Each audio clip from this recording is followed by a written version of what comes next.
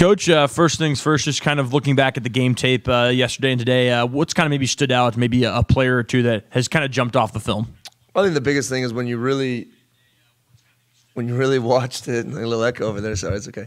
When you really watched it, I thought Cam, probably navigated some traffic better than I thought he did and kept us alive in some plays and some moments that kind of made some good things, keeping things down the field, and he made some plays with his feet, right? Just that escapability, not runability, but escapability that I think he's brought to our offense. And I thought him and the receivers were just a little bit more on sync, off script. And I think that's when quarterbacks go from good to great, is when you have the ability to play some things off script.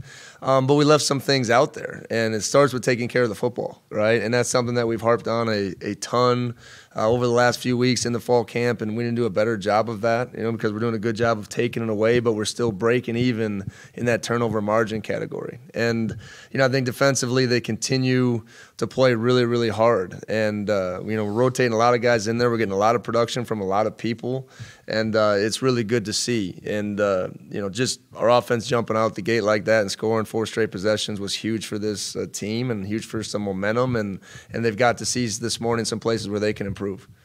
Notice there's a handful of guys in the second half, especially on offense. Lincoln, Nakia, didn't maybe take a ton of snaps. Was that just trying to get some other guys some rotation to kind of keep them fresh for this week? I mean, we're doing what we did in the moment to win that football game. And, we want to see Jalen out there. I want to see what he's capable of doing, because I think in some of those situations we get Jalen in space. I mean, he's really hard to tackle, and he can hit a home run. So it wasn't just as much them as some guys that we wanted to see. Robbie was back, and we wanted to get him to his threshold too, and it just adds to competition, and it keeps guys hungry and ready to go. So I wouldn't read too much into it other than, we put the guys out there that we feel like we wanted to get looks at in certain situations.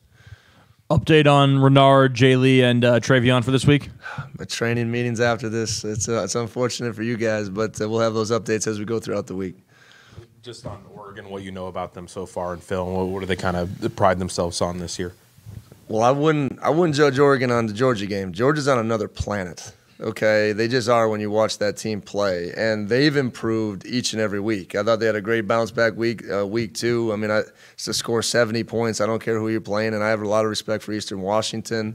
And then to have BYU come in there, who is a big physical football team that we got to see firsthand last year, it's impressive. They're big at the line of scrimmage. They're physical. They're long. They're tough.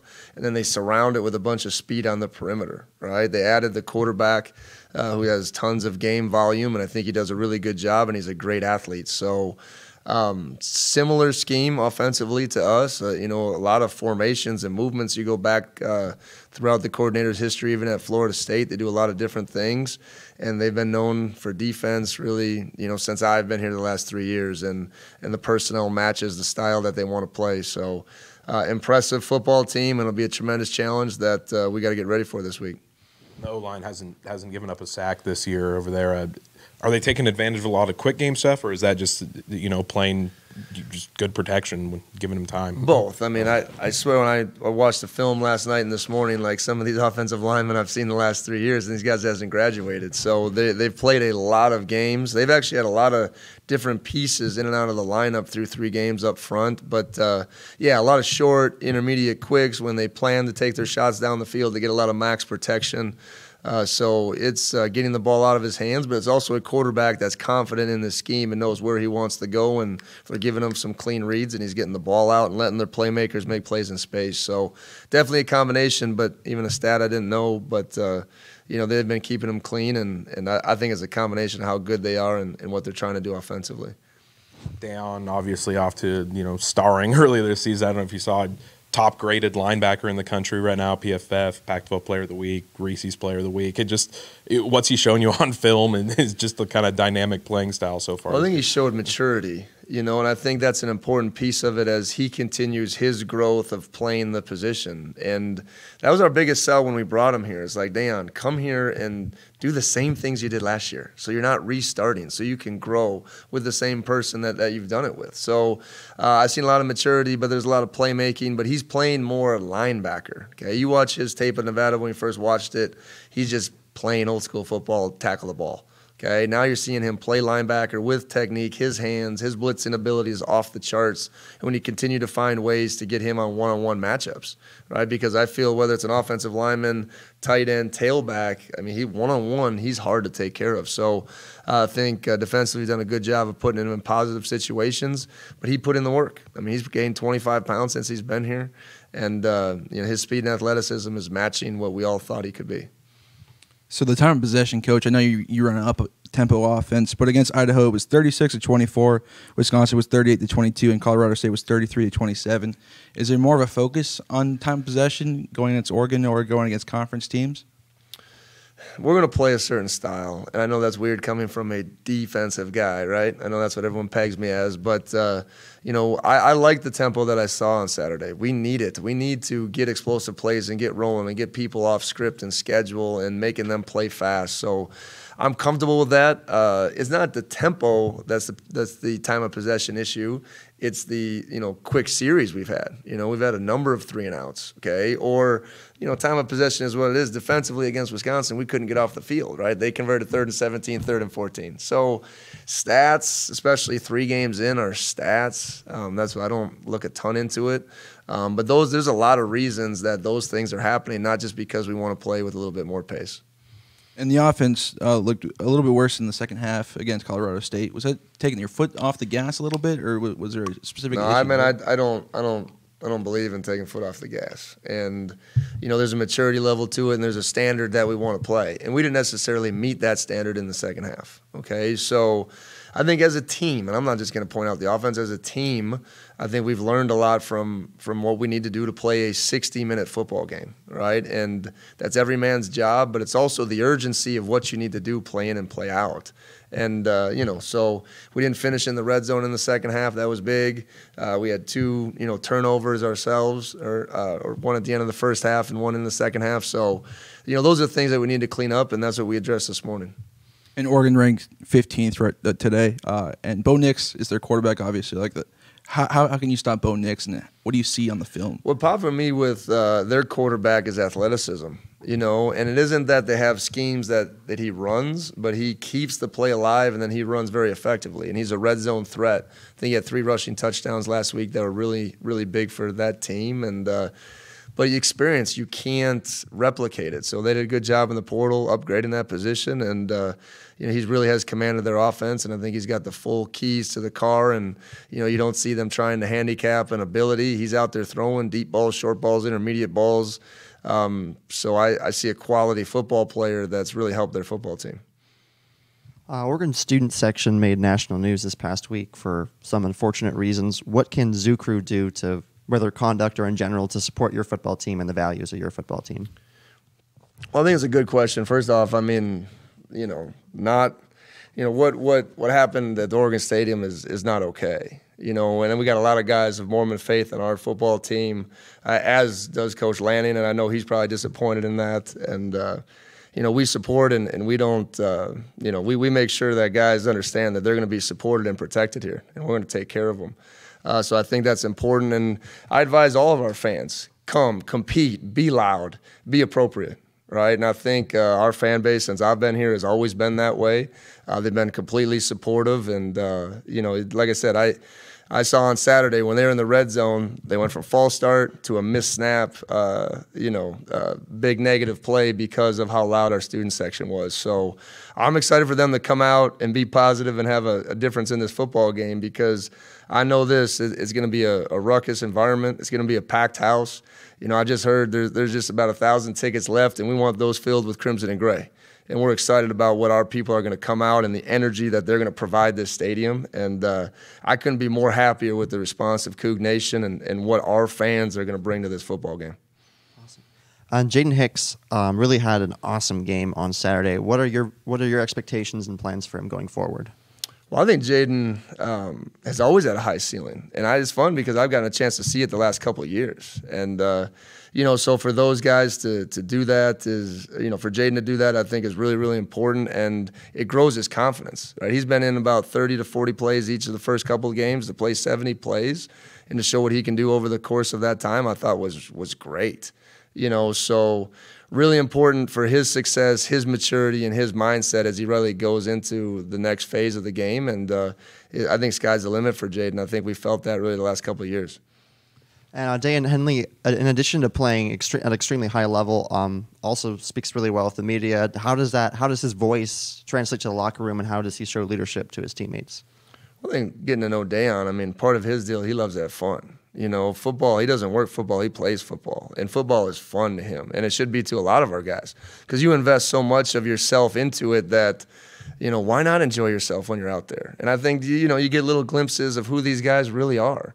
Right? And that's not a show for Dayan, right? That's who he really is. He's fun, he's energetic, and he likes to be a little bit playful. But when it's time to work, Dayan works, right? And I think that's an important distinction, for people to understand that he's not like that on the field. He's focused on what he needs to do to be his best. So it's part of Dayan. It's fun for everybody to see a little bit of that. But like I said, he's been as advertised, and I'm excited about how he's maturing too, and his leadership ability and how he handled last week. There's a lot of emotions in that game for him, and he went out there and played well and represented him and his family to a high degree. Coach, the latest AP Top 25 came out yesterday. You guys receiving votes, close to cracking, but not making it. Is that something that you guys in the locker room, you kind of pay attention to, or not at all? Well, I think the biggest thing for me personally, it's full disclosure, I don't even know why they rank anybody until week 5. Until you get into your conference play and you really know who everybody is. And I'll leave that for everybody else to talk about. We control what we can control. I didn't talk about it this morning meeting. I won't talk about it at this afternoon's meeting. We just got to do what we need to do. There's 2 rankings that I want to be ranked at. Okay, the one going into the final week and at the end of the season. Everything else is just let it all play out. There's a lot of games to be played. It's all sorts of things. But I know I stand by our schedule and how we've played and where we're at sitting right now. And there's potential to play 5 ranked Pac-12 teams as we go throughout the season. So it can be a daunting task if you look at it that way. But we're looking at it one at a time. And if we stack a bunch of 1-0s, we'll get the results we want. We're not worried about that. Obviously, you talked about it a little bit, but heading into Pac-12 play here, just how do you feel about where the team's at right now, about to begin conference play? I think in a great place. Like I said, they've worked their tails off to get here, and they've earned it. And we're confident in what we need to do. I think a lot about your team after 3 weeks, and we've been challenged. So I think they should be confident, and they're confident in each other, and I think they're buying into what we really want them to do. So it's a process, and this is a great opponent coming in here this weekend. And I think Oregon has a rich history of playing well, but we also have a rich history of playing them really well. So it's going to be a competitive game that I think our guys understand the moment, they understand the challenge. Now it's going to be in our preparation of what each person needs to do to make sure that we're at peak position on Saturday. Got to ask just your thoughts on Jalen Watson, 99-yard pick 6 last Thursday. I'm sure that one made you happy. No, it made me completely happy. I'm so proud of Jalen, and as all the NFL scouts would come around, I would say, like I said, he's an unpolished diamond. It's in there, right? Keep polishing, keep working, take a chance on him. And I was just happy because I texted him how proud I was of him. And, he's handling it the right way, and he's going to get a lot more opportunities, and just really proud of the way he's played. Shaw Smith-Wade right now is the top graded corner in Pac-12. Are you grading all these guys, Colton? Is that where you're getting all these grades stuff, from? They're apparently experts. Okay. So I guess we'll follow a lot of talk about the defensive front, obviously. Yeah. But how would you assess just how the secondaries played these first 3 weeks? Well, let's start with Shaw.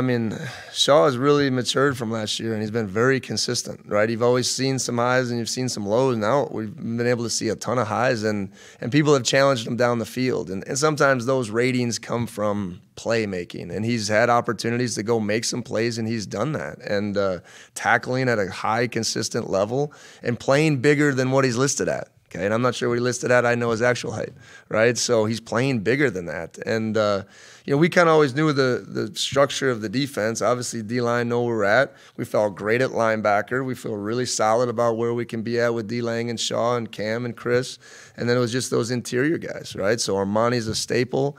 And if we get the safety playing at a high level, we felt like we could take another step forward. So far they've did it. Last week's test was high to control the explosive play, and I think we've done a good job of even containing runs and any breakout runs. So as a whole, defense top to bottom, I think they've been playing well together and complementary football. There's a big group of Coug fans right now that are trying to come up with a nickname for your guys' defense just based on its identity and playing style and everything. How would you, sort of sum up the identity of this team? Maybe, give them some help on trying to figure out a nickname. I'm not a nickname guy. I don't know if I'm very creative. I'm a big fan that nicknames come from after the season, right? So let's get to that point, and then we'll start worrying about what we want to name these guys. But, just like I said, there's a style and a way that they play that I think you see it and you feel it when you're out there, right? So it isn't me talking about it. I think when you come watch them play, that I think it's something that everyone feels. And even better when you see them on the practice field, there's a camaraderie and a connection that I think that's hard to put into words. So excited about their start, and they'll need to continue to play this way if we want to be successful as a team. In to play coach Dan Lanning, who obviously was a defensive coordinator of Georgia, the historically great defense last year. What do you expect to see from him in his game plan defensively? Well, I think he does a good job of mixing up a lot of looks. I mean, they've been 3 down, they've been 4 down. Their coverage and disguises, I think, are really, really good. And they're just doing things at a high level, and they're doing it with elite talent and elite speed. So, Coach Lanning, I have a lot of respect for him and what he's done throughout his career. And he's won the national championship at this level is incredible. So their defense will be ready. It's still really the staple of their team, and it's physical. It's really physical. So I think he'll be ready for the challenge of what we present him, and excited to kind of compete in that chess match game that we'll go through on Saturday.